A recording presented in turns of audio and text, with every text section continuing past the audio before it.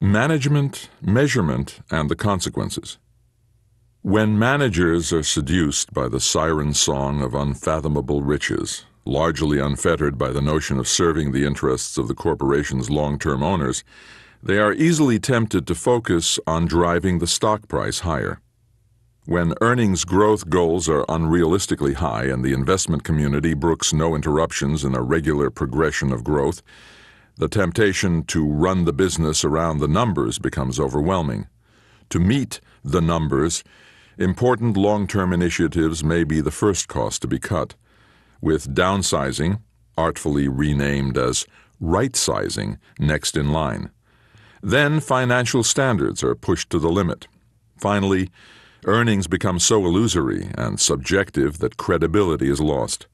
What can all too easily follow is the severe damage to the corporation's reputation and then its business, happening right under the noses of our traditional gatekeepers.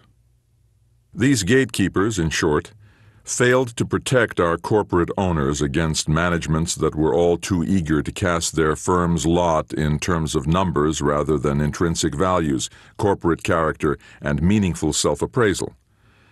Even otherwise sound companies dwelt too heavily on what can be measured: market share, productivity, efficiency, product quality, costs, and set internal goals to achieve them.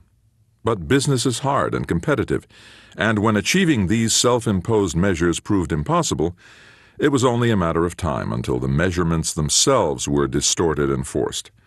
When measures become objectives, they are often counterproductive and self-defeating, at times producing the very results that companies wish to avoid.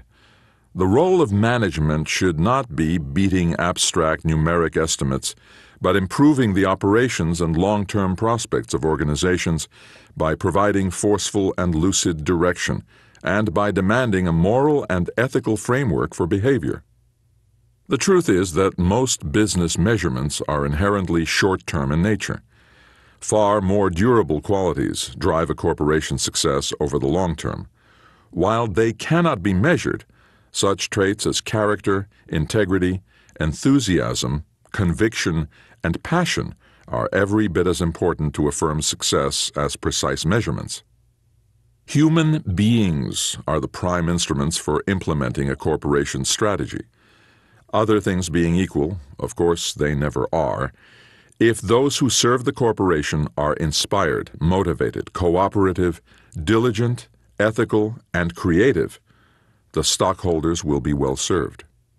Yet recent years have shown us that when ambitious chief executives set aggressive financial objectives, they place the achievement of those objectives above all else, above proper accounting principles and a sound balance sheet, even above their corporate character. Far too often, all of the means available, fair or foul, were harnessed to justify the ends. When the modus operandi of business managers becomes a ready acceptance of deceit and its shadow of self-deception, everyone else is doing it, so I will too, becomes a sort of Gresham's law that comes to prevail in corporate standards, and good management practices are driven out by bad. Clearly, management by measurement is easily taken too far. The management consultant's familiar bromide, "if you can measure it, you can manage it," is just plain wrong. Managing to a measure ignores the myriad manifestations of the law of unintended consequences that are sure to ensue. I recall reading of a chief executive who called for earnings growth from $6.15 per share to a nice round $10 per share 5 years later, an earnings increase of more than 10% per year, but without a word about how it would be done. I don't believe that the greater long-term good of shareholders is served by establishing such a precise yet abstract numeric goal and then moving heaven and earth to meet it. Indeed, what worries me is not that it won't be achieved, but that it will. For in an inevitably uncertain world, the company may meet its goal only by manipulating the numbers, or even worse, relying on cutbacks and false economies and shaping everything that moves, including the human beings who will have to bend to the task to achieve the goal. But at what cost? The companies that will lead the way in their industries over the long term will be those that have made their earnings growth not the objective of their corporate strategy, but the consequence of their corporate performance.